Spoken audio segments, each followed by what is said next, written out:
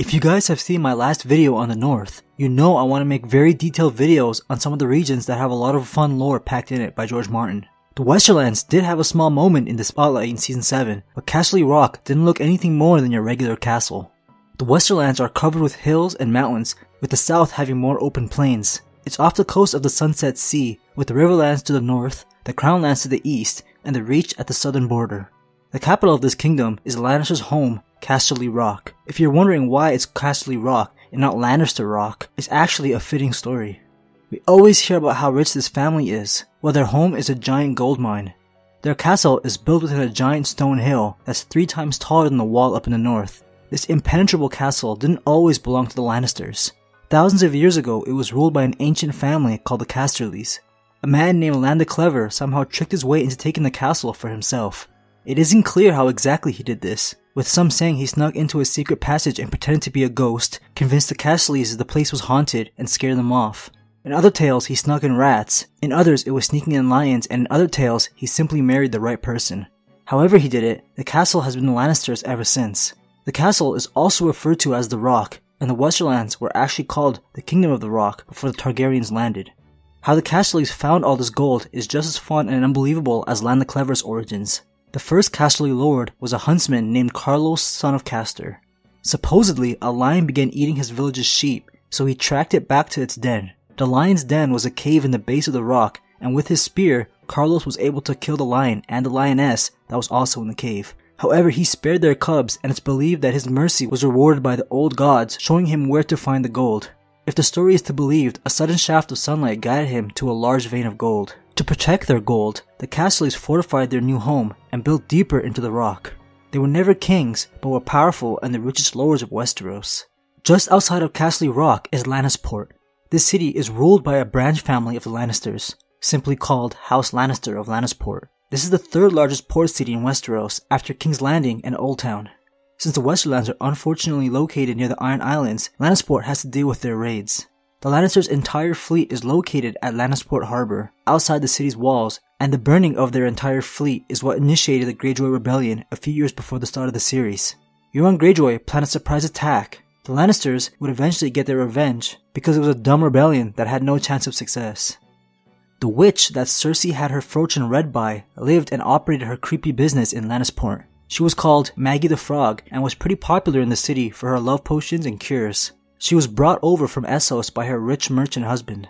Eventually, their son would be the founder of House Spicer when Tywin's father upgraded the family status to lords. Their seat became the ruined castle of Castamere in the 3rd book, A Storm of Swords. It was vacant for so many years after House Rhaen's extinction, to remind people of what they did. If you recall the song The Rains of Castamere, it was a clue Catelyn Stark noticed before the Red Wedding went down.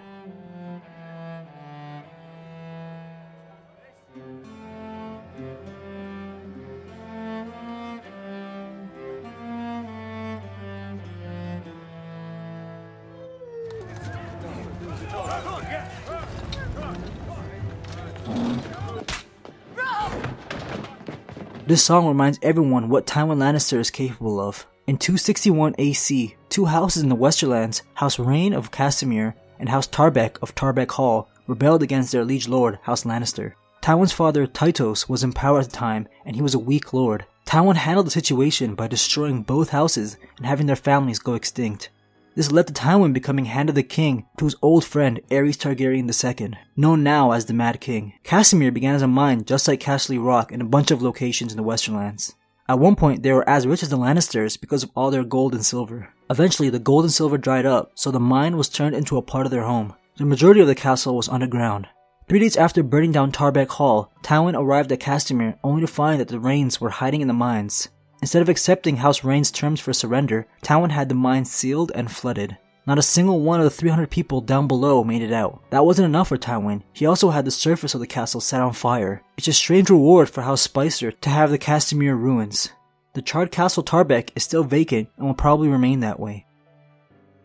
Not too far off from Castamere and Tarbeck Hall is Case. This town's history is a weird one. It was once ruled by the Ironborn, but was ironically given to the Kings of the Rock by an Ironborn. Herrick Kenning was an Ironborn fighter from House Kenning, whose family rules in the Iron Islands. When the Ironborn's power was low, Herrick Henning betrayed his people by using a war horn to signal the whores to open the gate so his men could take the town for the Kings of the Rock. He's known as Herrick the Whore's son. He became the founder of House Kenning of Case, while the rest of his family remained House Kenning of Harlaw back on the Iron Islands. The horn he used is called the Horn of Herrick and is passed down to his descendants like a Valyrian steel weapon would.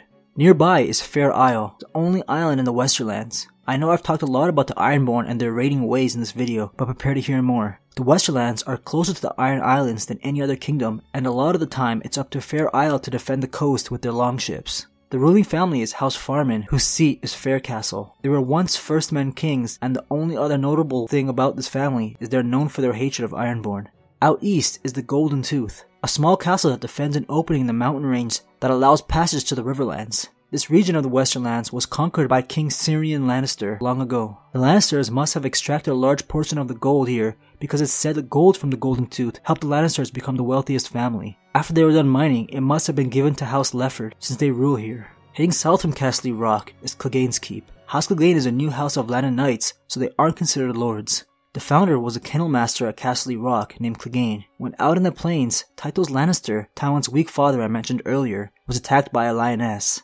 Clegane saved his life, but lost his leg and 3 dogs in the fight. Tytos gave him a tower house with land and the title of Landed Knights for his new house. Their sigil has 3 dogs, paying respects to the dogs who fell in battle defending Tytos. Now the tower house has a horrible reputation because of Gregor Clegane, aka the Mountain, the current knight of Clegane's Keep. His servants mysteriously disappear, and even the dogs are afraid of this place. The Mountain's cruel nature would explain all of that. Further south, by the border between the Reach, is Crakehall. House Crakehall is a family known for their physical strength. Their founder was one of the first men during the Age of Heroes. His name was Crake the Boar Killer, so you know these guys are tough. One member of this family that stands out is Aubrey Crakehall. During one of the countless wars with the Iron Islands, after a Lannister victory led by Aubrey, he declared himself King of the Iron Islands, something the Lannisters didn't support. His reign didn't even last 6 months, however, after the Ironborn sacrificed him to their drowned god. There are a lot of more houses that have yet to be given a location, so I left those out of this video. Some of the less interesting locations with no backstory, I just subtly added them in throughout the region without discussing them. But that's the Westerlands, a place filled with so much gold that even after thousands of years of mining, the place still has more gold and silver to offer. I've been planning a Westworld video for my next upload, so don't be too shocked when you see a non-Game of Thrones related video under your subscriptions. Thanks for watching.